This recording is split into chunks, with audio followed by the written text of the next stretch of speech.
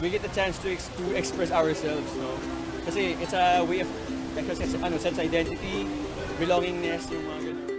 Washday Wednesday, makakatulong siya for other students kasi syempre yung uniform, lagi natin siya ginagamit. So parang, kumbaga, if yung isa lang yung uniform mo, wash and wear ka. Kaya nakakatulong din na mag-casual wear ka sa every Wednesday kasi napapahingaw yung uniform mo tsaka nasusuot mo kung ano yung gusto mo.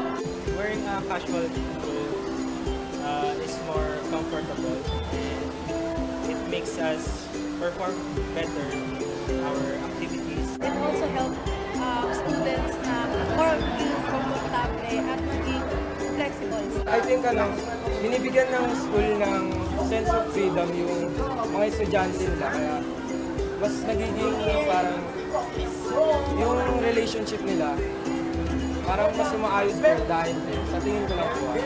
Kasi hindi na po sila ganun pinagigpitan na tulad po sa regular day na mahigpit po talaga pagdating sa uniform.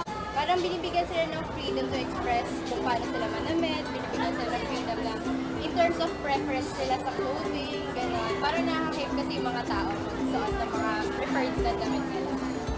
I feel comfortable besides I'm not wearing my uniform because you know what, wearing long sleeves and coats, alam niyo naman yung weather dito sa Philippines, napakainit. Kaya happy ako na yung school natin nag-provide ng ganitong package.